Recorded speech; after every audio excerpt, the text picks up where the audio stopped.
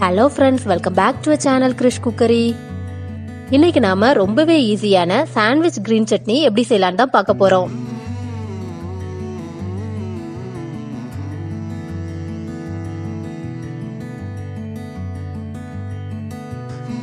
இந்த கிரீன் சட்னி செய்யறதுக்கு 2 minutes கூட ஆகாது, ரொம்பவே டேஸ்டியா இருக்கும்.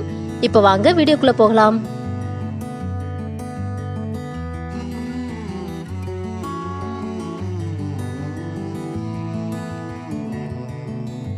ஃபர்ஸ்ட் ஒரு மிக்ஸி ஜார்ல நல்லா கழுவி க்ளீன் பண்ணி வச்சிருக்க கூடிய கொத்தமல்லி இலைகள் 1 கப் போட்டுக்கலாம்.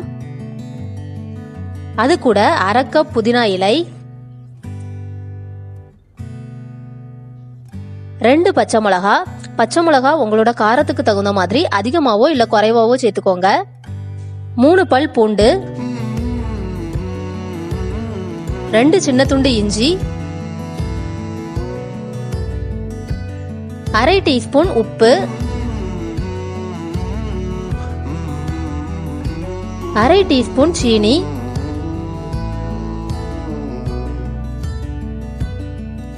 1 டீஸ்பூன் லெமன் ஜூஸ்,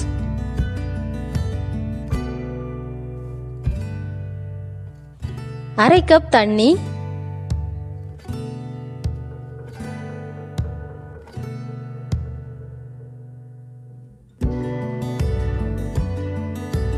இது எல்லாத்தையும் சேர்த்துட்டு மிக்ஸி ஜார்ல நல்லா அரைச்சு எடுத்துக்கணும். இப்போ அரைச்சு எடுத்தாச்சு. இந்த மாதிரி கன்சிஸ்டன்சில அரைச்சு எடுத்துக்கணும்.